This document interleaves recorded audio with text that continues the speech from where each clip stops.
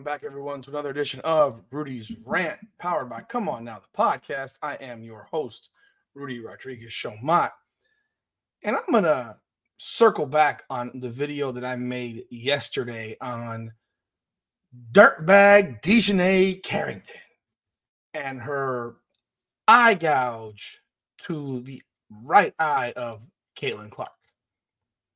I said at the time, and I said it, and I remind you, I said it in our live podcast that I did with Ben Daniel. I said, there's no way she did that on purpose. While people were in the comments saying she did it on purpose, I said, there's no way. There's no way that someone would purposely eye gouge somebody in a basketball game. There's just too much that can possibly happen. You don't have to like somebody, but you're not trying to end somebody's career, so I'm thinking. But then I saw the reverse video that has now been seen just about everywhere. And if you haven't seen it yet, I will refresh your memory because you shouldn't have forgotten about it. However, I will refresh your memory. So this is the video seen around the world. Clear, eye gouge, hand goes up to contest, open-fingered, and comes down like this right into the eye. As she's looking right at her, I've read comments from people who disagree, who have said she's looking at the ball. Well, I don't know if you look at it, the ball's behind her already as her hand is coming down. And I know other people say in slow motion, you can make anything look intentional. Now, let's talk about that for a second. Let's talk about that. This was not a natural play. You can sit here and you can say whatever you want to me. You will not convince me that this was a natural motion of a hand. I was then sent 4 videos of NBA situations where a person got poked in the eye. Remember, I'm not talking about being poked in the eye. I'm talking specifically this. This is not the same thing. So I'm not typically very active on Twitter. Our Twitter handle, we have 100 followers. All I do on Twitter is I typically share all of our videos on the Twitter and hope that helps get traction for videos in different platforms. Just like I do for Instagram and Facebook. Now, I got into some conversations with people, and I have no problem going back and forth. I can keep it perfectly respectful. The reality is a lot of folks that disagree with me tend to not keep it respectful. They'll go in the direction of calling me a cracker-ass cracker, a honky, a racist, and all kinds of other slurs. If they knew I was Hispanic, they'd call me a spick. I've been called Amish. I don't know how that's offensive. I mean, there are Amish people, but whatever. I got called homosexual, not with the word homosexual, but got called homosexual. I'm not, but if you think that hurts my feelings, then go right ahead. Do you. You can do you. But I did engage with some conversations with people, and then this one particular person sent me 4 videos of different NBA plays. One with D'Angelo Russell shooting a left-handed jump shot. When you shoot a jumper, your hand goes up and it comes down. Your hand doesn't go up and stay like that. So what happened on this one, his hand went up, he shot the jump shot, it came down as he's coming down, and the defender ran into his hand. That's not what happened here. Caitlin Clark didn't run into anybody's hand. Caitlin Clark is passing the ball. There's a difference. I don't understand why this is so complicated for some people. So the defender his eye got cut, and I don't know if he got hit in the eye or around the eye, but he was bleeding. But that's not a comparable video. That's not a comparable situation. Another one where Anthony Davis gets poked in the eye when a guy swipes to grab the rebound and he hits Anthony Davis in the face. And of course, Anthony Davis is made out of porcelain glass. So anytime Anthony Davis gets hit, it looks like he got shot by a bazooka or a shotgun.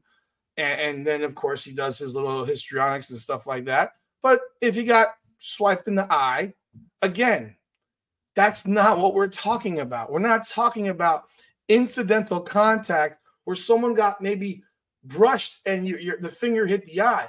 We're talking about turning this crap into a damn serpent-like motion. I mean, it's not even remotely close. And yet all I get is a whole bunch of people sending me these videos. Another one was James Harden getting swiped at, and someone nicked him in the face. Again, he wasn't gouged in the eye. And then there was a third with PJ Tucker hitting somebody. Maybe that was the James Harden one, but then was a one with PJ Tucker where he's flicking his hand back or whatever, and he happens to catch them in the – he's not even looking when he flicks his hand back. And he catches him in the face, and then there's that. Now, none of those are remotely comparable. No one has yet to send me something that looks like what we just saw. No one, because it doesn't exist. It's never happened before where you see a player clearly decide, I'm going to jab this girl, I'm going to jab this person in the eye socket. Like, your hands don't go like this and then close down like this and then turn down at an angle like this. And then I will let you know, and I'm going to show it to you in a second. So now this is the entire play, and I'm going to show you the entire play right now so you see the difference. Now, I was looking for a video that I saw a little earlier as well, where at the end of the play, you saw DiJonai Carrington dapping up her teammates while Caitlin Clark's on the ground. Caitlin Clark's on the ground, and she's dapping up her teammates. They're congratulating her for taking her out. But let's take a look at the entire play. And I want you to see the normal person in comparison to what DiJonai Carrington is. The normal person. Because the normal person would have probably reacted a little bit differently than the way DiJonai Carrington did. Clark gets hit in the face by Carrington and is down. Bring it back. By Carrington. Stabbed in the eye. As you can see, DiJonai Carrington didn't even look at her. Didn't even look at her. You clearly got her in the eye. You know you got her in the eye. You can't sit here and say you didn't know you got her in the eye. You know you did. You know you did. And you don't look at her. In fact, you then go on the break, get a layup while she's on the ground still. This is 1.5 minutes into the game. Look at who she's on the ground. She's still on the ground. She has one teammate come over, another teammate come over. At no point does DiJonai Carrington come to check on this woman. Apologize. Say a word. Not a word. You just eye gouge somebody. In MMA, when guys eye gouge by accident, they're apologizing in a cage. And these two people are having fist fights. They're trying to beat the crap out of each other. And when you see a guy get poked in the eye, the guy who commits the foul is warned by the official typically. And so take care of your weapons. If I have to warn you again, you're going to lose a point. This didn't even get called a foul. But even those guys who are beating the tar out of each other will apologize for the eye gouge or the nut shot or whatever illegal blow is landed. Why? Because their goal is to win a fight, not to hurt somebody. They want to hurt somebody to the point where they win the fight. They're not trying to hurt their opponent to the point of ending their career or unaliving them or, you know, physically damaging them for the long term. They just want to win the fight. Now, however that comes, it comes. But at no point, I cover MMA. I know fighters. These guys all just want to go home healthy enough to take care of their families. This girl doesn't even go and apologize. Like, look again. Jab in the eye. She pushed her, in fact, with her left hand. Goes to the ground, doesn't even look at her. With no whistle. It's just so blatant. Like, this is the angle that we got during the game. So we never saw the angle that has now surfaced everywhere to show us what really happened. And if you think that, and Ryan Rucco says, clearly wasn't intentional. Nah, Ryan, you didn't see the right angle at the time, and I don't blame you because you didn't see the right angle. But if you saw the right angle at that time, I don't think you'd have been saying it was clearly unintentional because it was clearly intentional. Clearly intentional. So you look at it, she never looks at her. She's not worried about her. Fuck her is her mentality. Now there's nothing. They go run out on the break. But yeah, that's DiJonai Carrington for you. She is an absolute sociopath. Yeah. DiJonai Carrington's a sociopath. I'm gonna tell you right now. If you date DiJonai Carrington, Melissa Smith, she might be bigger, but I know who runs that deal. Because Melissa Smith will lose on purpose against DiJonai Carrington to keep her happy. She'll play like utter garbage to keep DiJonai Carrington happy. We've seen it. They played 5 times. Melissa Smith seems to get beat to rebounds by DiJonai Carrington in every game. She seems to commit fouls on Carrington that should never happen when you're guarding someone 5 inches shorter than you are in a turnaround jump shot. It's just convenient in how poorly Melissa Smith typically has played against the Connecticut Sun, while DiJonai Carrington typically plays pretty damn well. But I want to respond to videos that were sent to me by other people on Twitter. So, like as I mentioned, I'm not typically on Twitter, but I did post this to Twitter, and I posted a comment about it, and it got a monster response. It wasn't my intent. Yeah, it's nice. But we don't have much of a following on Twitter, so I never would have expected what we've gotten. But we have gotten on this Twitter post that I posted probably about 1 o'clock in the morning, this morning, 160,000 views of it. Now, when you consider the fact that we only have 125 Twitter followers, I'd say that's pretty unbelievable. That's pretty freaking remarkable because we don't have that type of following. We've never had a YouTube video get 160,000 views. Never. I think our highest viewed video was about 50,000 views. And that was on a video in long form. And I think on shorts, we've gotten probably 60 to 65,000 views. Instagram, different story. We've broken 1 million views on Instagram, 900,000, 800,000, 700,000. We've done upwards of 8 million views on Instagram. YouTube's a little bit different. I'm sorry. Instagram's a little bit different. YouTube's a little bit different. Twitter's a little bit different. But 160,000 views, over 4,600 likes, over 1,000 reposts, 400 comments, and my phone has been dinging all day long. It's kind of irritating, honestly. I understand why actual real influencers turn their notifications off probably, so they don't have to listen to it. Because your phone will ding. It's been dinging all day. But I'll take it because we want to grow our podcast naturally. And we want to grow our following and so forth. So we'll do what we need to do to do that. All that said, some people sent videos to me. So I want to share them. And these videos are done with the intention of making Caitlin Clark look like a dirty player. Now, I'll remind you that Caitlin Clark has been flagrantly fouled more than anyone in the league. In fact, I think the amount of flagrant fouls against her, it's like 17 or 18% of all the flagrant fouls in the WNBA. 4 of them alone were committed by the Chicago Sky on her. There's been countless other hatchet jobs on her that have not been called flagrant fouls. But then people get mad when she responds. You think that she's just going to stand there and let you beat her ass? You think she's going to allow that? For the most part, she has allowed it. She's allowed some of this stuff, a lot of it, in fact, to go unchecked.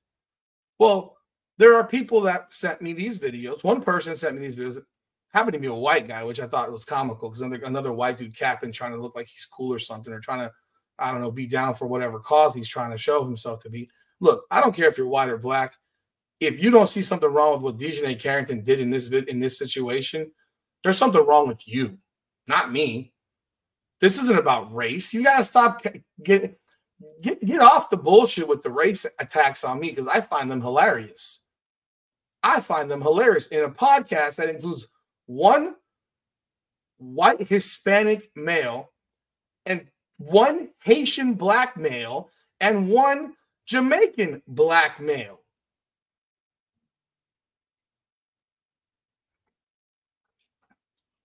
So you think those guys would be in a podcast with me if I was some kind of way? You think my black wife would be married to me if I was some kind of way? Like, come on. I may not agree with everything under the sun in terms of political views or whatever, and I'm very moderate in that regard when it comes to political views. I have opinions on both sides of the fence.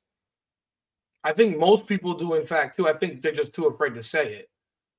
I know tons and tons of black Americans that feel a certain way about a certain presidential candidate, and they won't voice it. They'll just vote the other direction.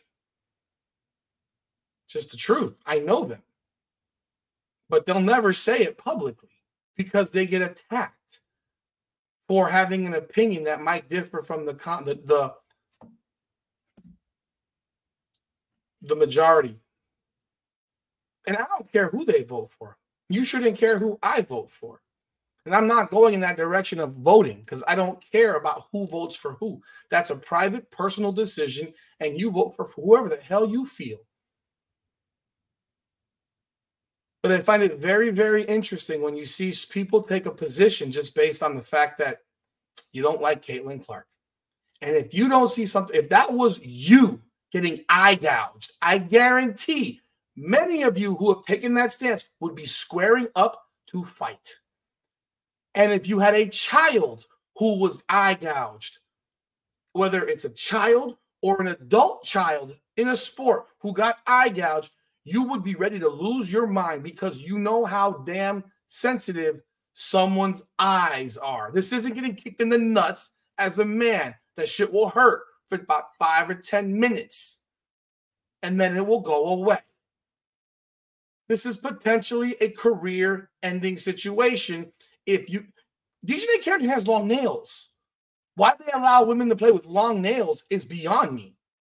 But she has long nails, and they're acrylics. And they go into your eye, they can tear your retina, detach your retina, tear a cornea, tear your lens, and you can't see, and you're out for an extended period of time. You need surgery potentially. You don't know what will happen. Eyes are so sensitive. You want to know what? I have a cousin who's blind in one eye because he got hit in the face with a softball as an adult. It's very, very tender. He caught a softball to the eye. His left orbital was broken, crushed, and he was blinded in one eye. Had to have his eye removed. And has a prosthetic eye. And this happened to him in his early 30s. You think this is funny? You think this is a joke? You think I'm very, very into toughen up, buttercup shit, but not with your eyes, bro. If you remember that scene from Any Given Sunday where the defensive tackle has his eye get popped out of his fucking head and it's on the field, if you've seen Any Given Sunday, you know exactly what I'm talking about. The thought of that happening in a football game is nauseating. How that could happen, no idea. But I'm telling you right now, I am all for hit people as hard as you can hit them, body them up as much as you want to body them up. I know Carrington's going to body up Clark when she covers her. Cool, do it. I expect nothing less. This shit, and then you act like it's no big deal. You don't even check on the person. You don't comment about it. I didn't hear anything from an interview. I don't think she was in the post-game press conference to be even asked about it because Connecticut was smart enough to keep her from the media because she has a tendency to say the wrong thing. But this is a video that I was sent. I got 4 of them. I watched this game live. I watched all these games live, but I saw this game live. I mean, I remember this game very clearly because on this particular play, Caitlin Clark, if you don't recall, is a right-handed ball player. She's dribbling, and her arm is being grabbed from behind on a break from the side by this Minnesota Lynx player. It's being flat grabbed. So she flings her arm out because you're grabbing her arm.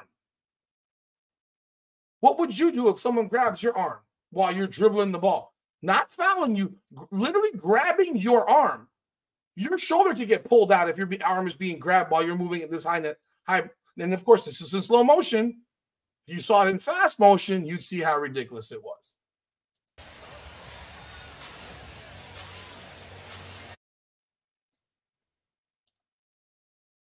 Review for possible hostile act. She's grabbing her arm. And she flings her arm away. You have an issue with that? She's grabbing her. So she's being fouled. She's being fouled. And yet the video I'm sent is to show me that she's dirty while she's flinging her arm off. And maybe she smacked her in the face doing it. How about you don't grab her arm while she's dribbling? Let's go to the next one. This one is absolutely a foul. And I saw this game. Let's talk about this particular foul. She goes up to block the shot. Now she's probably not going to block it. This is nothing like when she got hit by Angel Reese. Angel Reese uncorked her arm all the way back and whacked her with her forearm across the face. In this particular situation, if you actually watched the play and saw the game, you knew what happened. Now, they were crying for a flagrant. And if you had called it, I wouldn't argue it. But Caitlin Clark goes up, and Jordan Canada's face gets hit by darn near her armpit. Let's go look. Stop. Stop. Was she hit by the forearm, the fist? No, she literally gets hit by damn near her armpit. It's not the same thing. She was called for a foul. She deserved to be called for a foul. It's a foul, but that's not a flagrant foul. However, had it been called that way, I wouldn't have argued it because the league is soft as fucking butter. Professional sports are embarrassingly soft now. So everything now is a flagrant.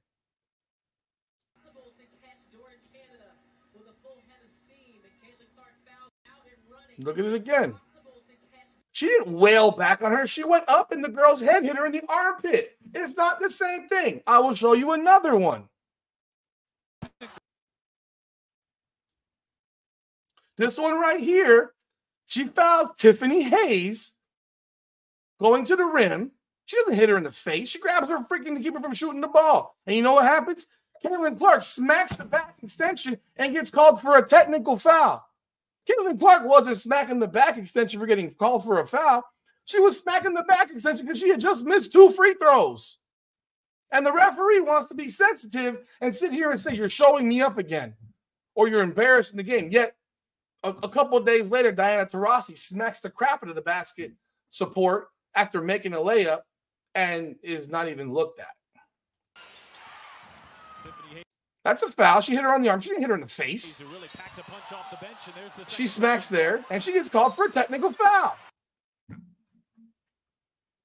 Watch it again.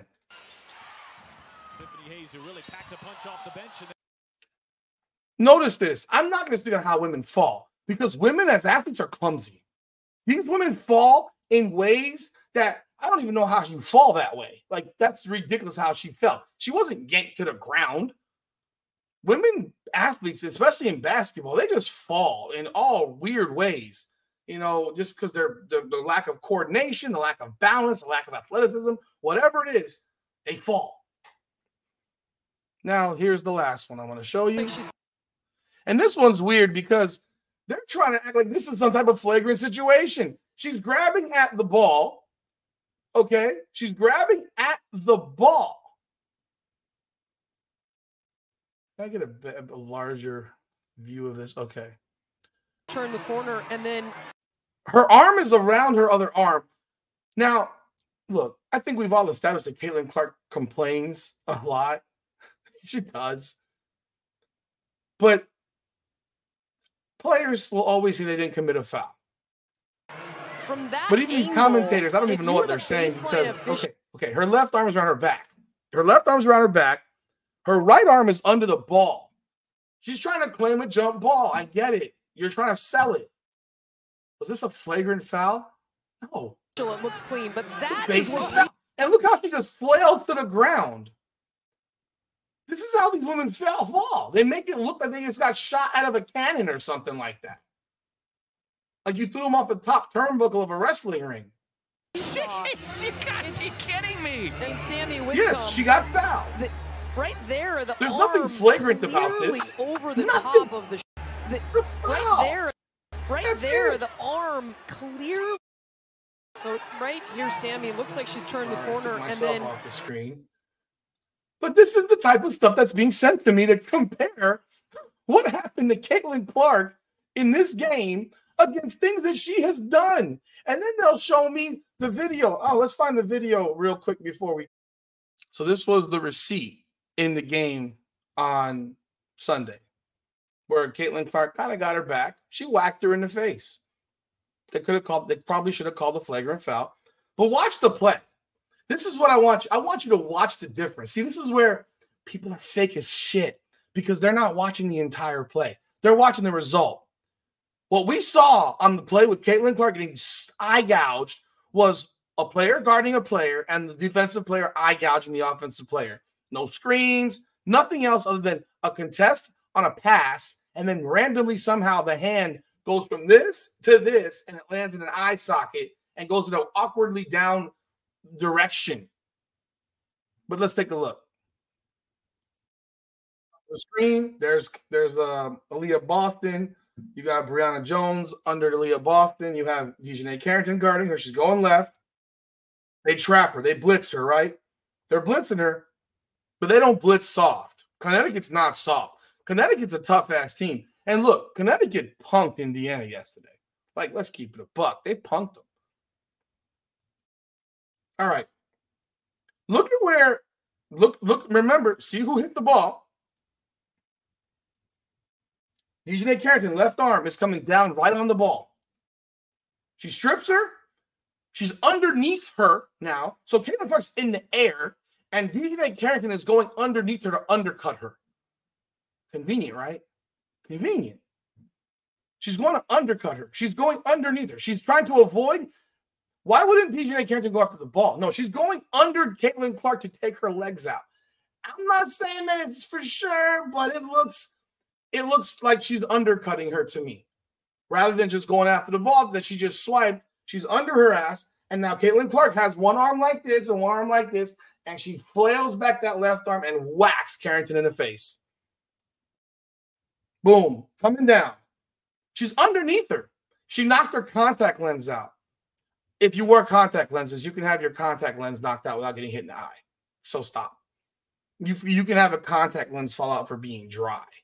I've had contact lenses. I've had contact lenses just fall out of my eye because they were dry as shit.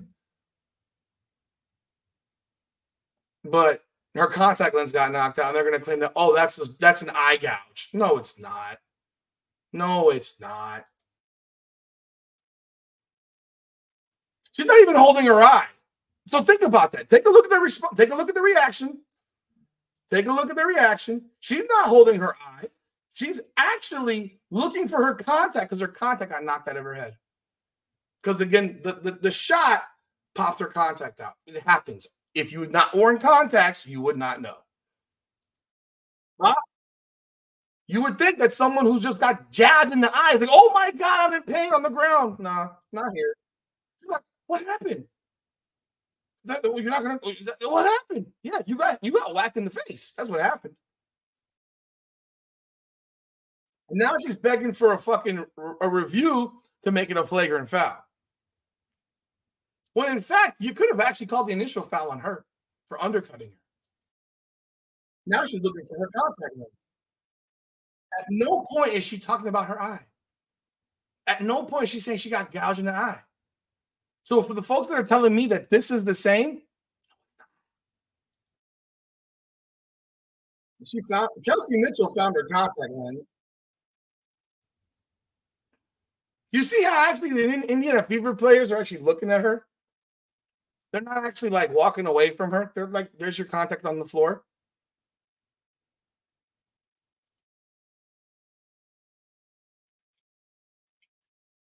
So that's it. That's it. Folks, I can do this with you. We can talk about it. We can be about it. But if you're going to be real and you want to show me someone that did exactly what DiJonai Carrington did to Caitlin Clark, and show me any other player that's ever done that in basketball, and don't tell me you played at the park and someone did that to you. NBA, WNBA, find me a video of what we just saw. Find me that video. You will not find it. It does not exist. You might find someone getting punched in the face, but you're not seeing someone get eye gouged. And you can feel how you feel, and I know why some of you feel the way you feel. Just means you're cheap shot artists and you're just defending something that shouldn't be. It's indefensible. It's like defending a cop. I'm not even going to go there. It's like the people that defend police officers who actually do messed up crap, and it's all on video right in your face. And if someone came to you and said, "Oh, well, he felt like he was in danger." Really? I saw it on video. He wasn't in danger. There was that one lady that was in wherever where the officer unloaded on her in front of her stove. That man belongs he belongs buried under the prison. He belongs buried under the prison. So don't tell me that this is the type, anyone that would defend that is just like folks that are defending this. Now I know it's not an apples to apples comparison. Just the idea that you can defend something that's so clearly, blatantly on video in your face, and you're going to sit here and tell us